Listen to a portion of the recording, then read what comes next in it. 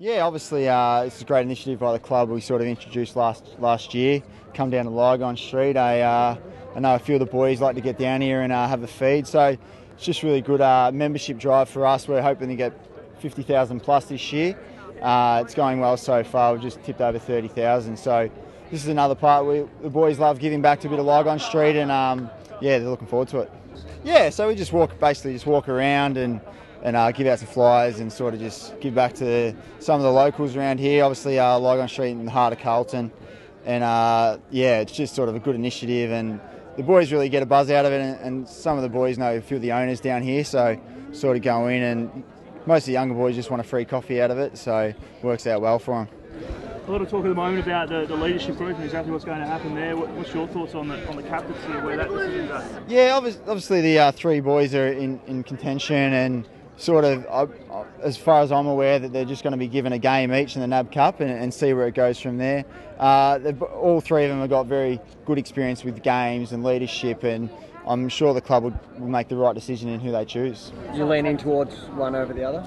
I'm not personally, because they're three of them are pretty much all going to be doing a really good job at being the captain, and yeah, it'll be basically the coach and the board's decision in the end, and whatever they do, we'll have the support of the whole playing group.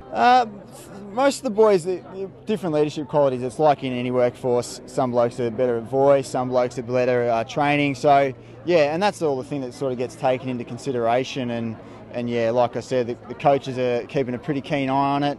And then we'll go to the board, and they'll make the final decision. He's obviously, knows that he's done the wrong thing by the club, but he knows that he's lost a little bit of respect. But the good thing about Robbo, he's a massive, really good trainer, and we know that he'll come out in a positive attitude, and he's so critical to the team, and we don't like that it's happened, but we've moved on now, and so has he. How hard is it as an AFL player, not talking about Mitch specifically, but just in general? He goes out to the big day out like a lot of players do. What's your knowledge of the situation? Was he targeted, and does it happen? Do you guys sometimes get targeted and really have to know how to handle situations like that? Personally, I've never really had it, so I can't speak on behalf of myself, but it's just putting yourself in the right situations, and obviously big day out, it's a big day, and there's a lot of people who sort of get on the drink, and you just, if you find yourself in a situation that's getting a little bit out of control, you just get yourself out of there, and sort of you don't want anything sort of like things like that happen on the weekend to happen. Is there much said from within the club about the risks of even attending events like this? Not really, but everyone sort of knows that players are high profiled, and especially when you're in big groups, you're sort of targeted even more. Not targeted, but people know that you're there. So, like I said, it's just about keeping your composure, and if in sticky situations, just getting yourself out of there. Just obviously from the club perspective, it's very disappointing that he put himself in that situation. But like I said, we've moved on now, and so is he, and he's just looking forward to sort of giving back a little bit today to the members, and trying to get that respect back from not just the players but the community as well. It's a pretty big meeting at Etihad tomorrow. It's the AFL Drug Summit. Do you reckon there's an increasing, growing culture of drugs in the AFL, just from what you said? From what I see, I don't see any of it. So, I don't.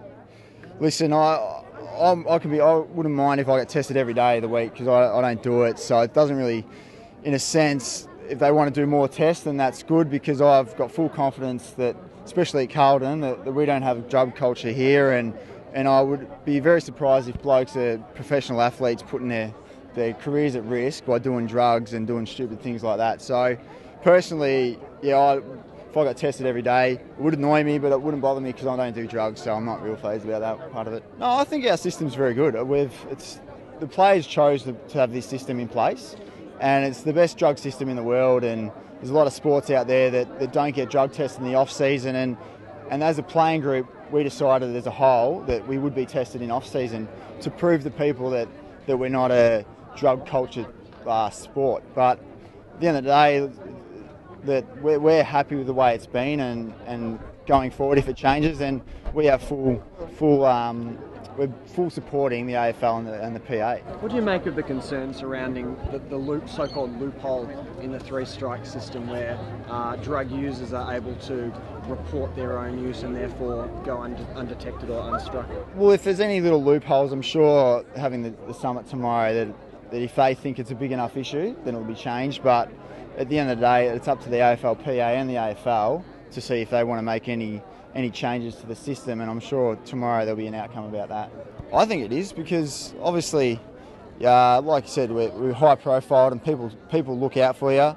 And yeah, if you want to risk your AFL career, then go ahead, do it every weekend. But it's not something I would ever do, and I would be very upset if our players were out there every weekend getting on the drugs, because alcohol is bad enough, but then mixing drugs, your senses are a bit all over the joint, so you wouldn't be risking it. Well, I've got no issue with the system at the moment, but I'm sure the AFL and the AFL-PA will talk about that tomorrow, and whatever decision they get to, we'll have the full support of the playing group. Just back on the captaincy, can you just identify just the strengths of each candidate and why they're a good choice? Could go on all day about the strengths, but like I said, Murph took over last year for a little bit and he was fantastic. Simo, with the way his on-field presence is, and Carazzo, his voice and his on-field leadership as well. It's basically whoever they choose is going to be the right choice. But like I said, it's a three-horse race at the moment, obviously.